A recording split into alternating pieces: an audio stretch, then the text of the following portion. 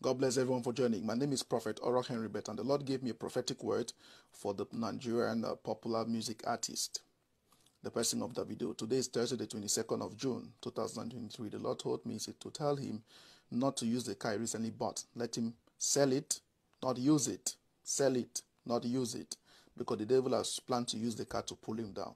God has blessed him, but the devil has planned to pull him down. Let him take note of Tuesday and Thursday. Tuesday to Thursday, Tuesday to Thursday, Tuesday and Thursday of the week. I don't know which week, but I saw something very bad. It wasn't a good thing, but he can escape it if he sells the car. He can give it out and he can sell it. Let him sell it. Sell it back. The car he recently bought, let him sell it. Let him not use it. The devil has planned to use the car to pull him down. God has plans for him. You might be thinking, oh, does God show interest in people like that? I want to tell us God is love and God cares about everybody, including those you don't like. God is not man. Our prayers are with Davido, his crew, but there is sad news coming. Let him not use the car. There is sad news coming.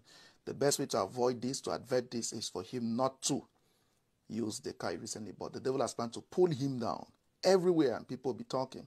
We are doing our best to stand with him this season. If you care about him, share the live broadcast, share it, and tell your family and friends. Tell them to pray with him, and the message can get to those close to him, his family and friends. Let us come together, pray that God will show him mercy this season. God bless you.